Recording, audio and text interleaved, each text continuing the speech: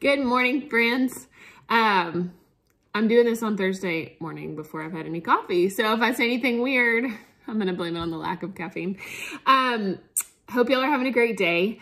I'm going to share something that the Lord's just put on my heart and hope that it turns into a devotional. So let's pray. God, thank you so much that you love us. Thank you so much that you are the God of order in a time of chaos, sometimes when it feels like, and God, when you are in control, God, you are the Prince of Peace. Father, you just sing over us with gladness and you fill our lives with your spirit. And Father, we just can't be more thankful for who you are and what you've done for us. We love you.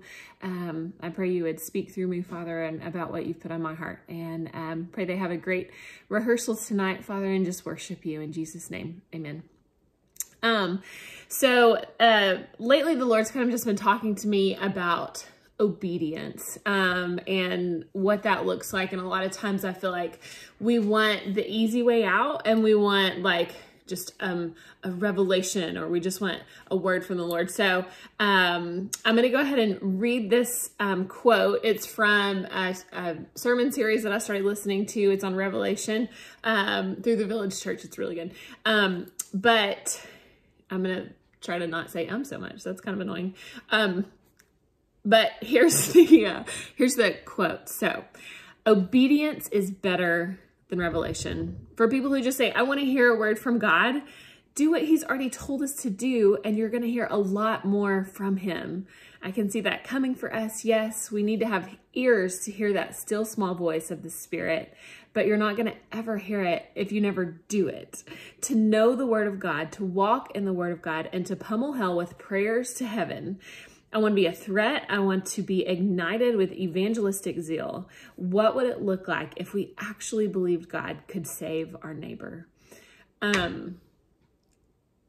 That kind of struck me, because I think a lot of times we want to walk in power, or we want a revelation, or we want kind of the, these easy things. But, and we're going through 1 Peter right now in a Bible study, and 1 Peter 1:16 says, as it is written, because it's written multiple times in the Bible, where he says, be holy, for I am holy, which is kind of a scary and intimidating phrase for me, but that is his call on our life, to be obedient to him.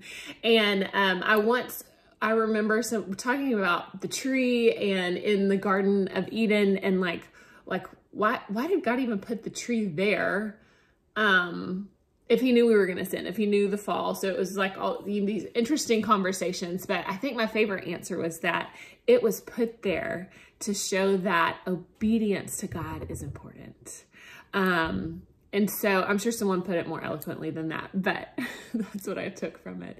And so, having faith and walking in obedience, having faith, I'm learning, is taking God at his word, trusting that he is going to do what he says he's going to do, that he is the God of covenant and promises from the word, that just, that we can trust in that, and that we do believe that he can save our neighbors. Like, what does that actually look like? Not like, oh, he can save everybody, but like, actually, what is that going to look like? Boots on the ground, action in our lives, obedience in our lives.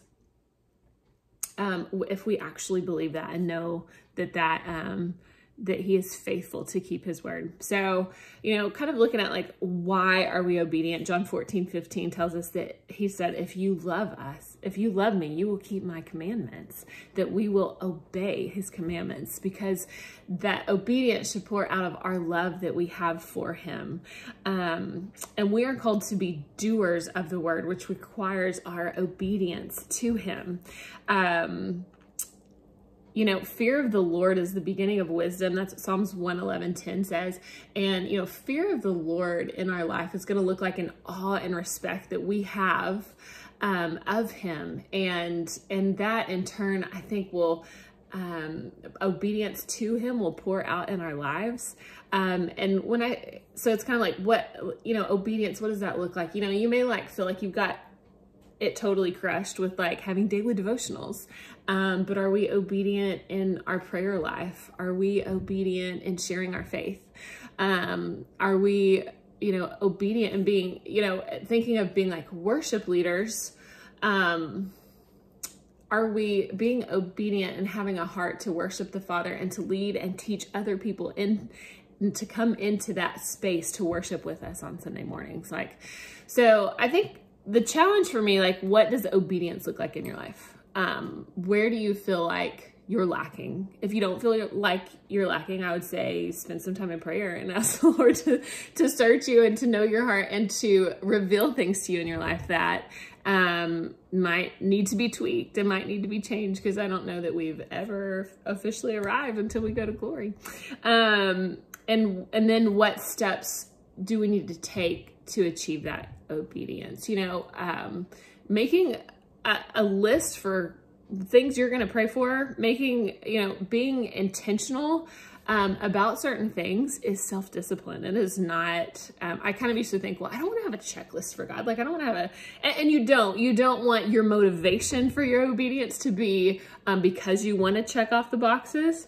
But we want it to be from an outpouring of love and affection that we have. Our love for Christ is what's going to drive us towards that obedience. So, and he calls us to that, all of us. I've been in 1 Peter, it talks about submission to authority, and then wives submitting to their husbands. And like Blake just talked about, submission, and it also talks in 1 Peter about slaves. And so, but then finally he wraps it up with like, but in the body of Christ, we need to have a unity of mind, a tender heart, sympathy. There were like 5 things, so I'm missing a couple things, sorry, but I don't have it open in front of me. But the call for us is that every single one of us, husbands, wives, worship leaders, pastors, we are to be submissive to the authority of God. And that is where our ultimate obedience comes from. That's where we can flourish in our lives. So that's all I really have. I'm sorry. I feel like I'm scatterbrained. We're leaving this weekend. Y'all can pray for us. We are going to my grandmother's funeral, which I am speaking at, and I'm kind of excited about. That sounds weird, but I've been praying for opportunities for the gospel just to be shared during this time. So y'all can pray for me in that. I'm being needy when I'm doing the devotional. So if y'all could just pray for me. But I'm going to pray over y'all and over the team and what obedience can look like in our life. Jesus, we thank you, Lord, that we can trust you to give you authority, Lord, that we can gladly submit to you, Father, knowing that you love us dearly, that you are the good Father, that you are the good shepherd, Lord, that we don't have to doubt and be fearful when we surrender all to you, God.